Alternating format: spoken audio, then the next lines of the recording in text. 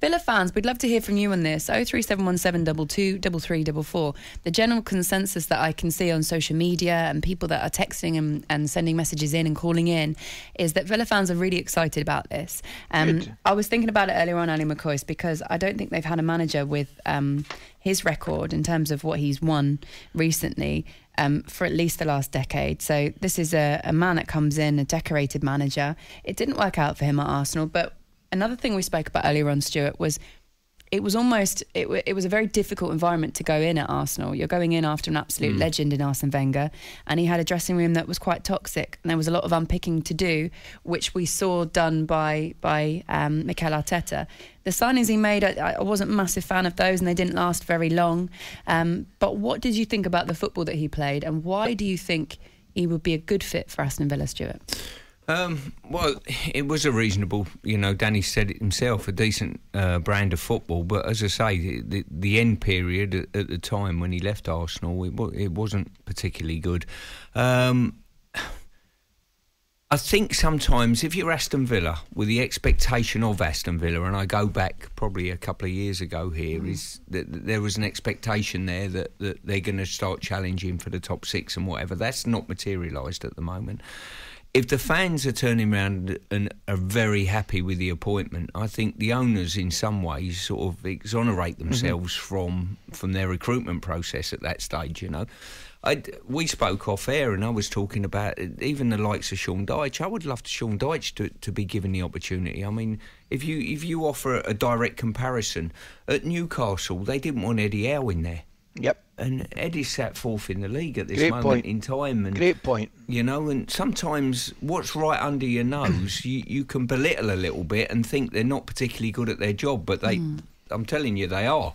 Do you think that's a job that he would have wanted, Sean? 100%, I would think so. Yeah. What a fantastic job Aston Villa job is, you know what I mean? Brilliant fan base, brilliant football club, great training ground, good squad of players. The Mirror, I was reading The Mirror this morning, and there's a piece that they did online, and they were talking about one player that might not be very happy to see Unai Emery is Emi Martinez, the goalkeeper, because when he was at Arsenal, he didn't get the opportunities. And I remember there was a kind of post suggesting that he was looking forward to Unai Emery leaving the club.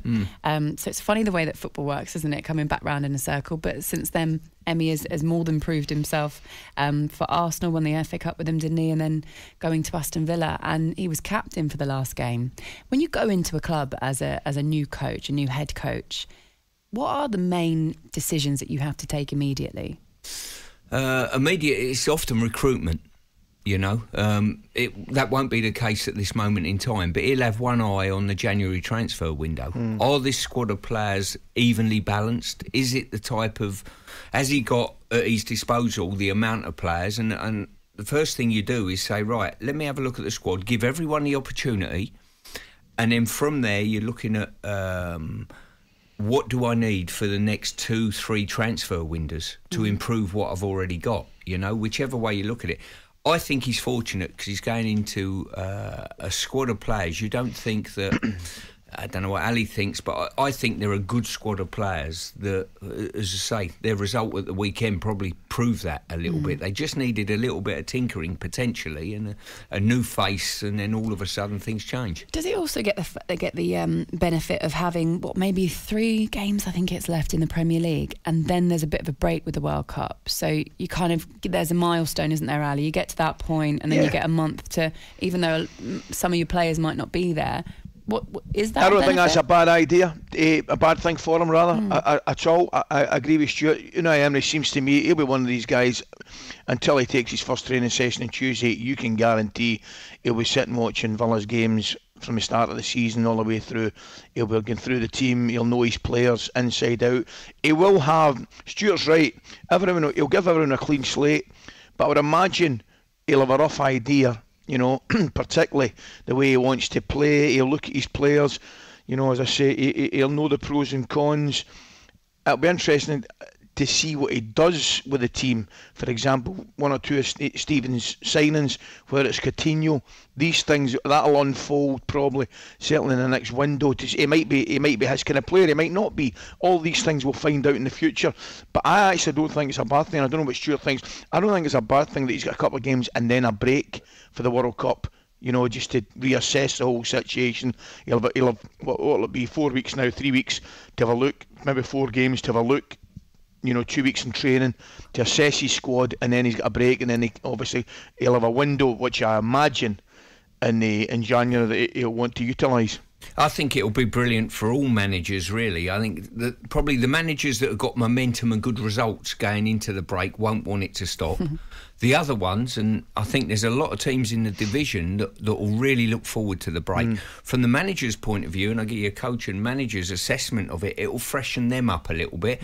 It also gives the board of directors at certain clubs, I think they'll be looking, if they're a bit, you know, pushy about making a change. I think this natural break, and leading into this natural break, we might see 2 or 3 clubs change managers at that period. Because if I was a chairman, I would say, let's run it into this period. And if I was thinking about making a change, I wouldn't do it now. I would do it in 3 games' time. It is 3 matches to be played. And at that stage, if you're going to bring a new manager in, you've got the transfer window to have a good look at and you know, freshen your players up, get some coaching in, some warm weather training potentially. It's an ideal period. Aaron Danks is going to be in charge this Saturday against Newcastle when they go to St James's Park. It's live and exclusive on talkSPORT 2 at 3 o'clock. And then Unai Emery's first couple of games, the first one in the Premier League, which is on the 6th of November, that's a Sunday, they host Manchester United. And then in the League Cup, which is the Thursday, the 10th of November, they go to Old Trafford. So he's got Man United back-to-back, home and away, in the Premier League and the EFL Cup. And then the last Premier League game that he's got before everybody breaks the World Cup is at the Amex against Brighton. And that is on the 13th of November. So that is Unai Emery's start at Aston Villa. talkSPORT Breakfast with Laura Woods, Monday to Wednesday mornings 6 till 10 on AM, on DAB, via the talkSPORT app and on your smart speaker. talkSPORT.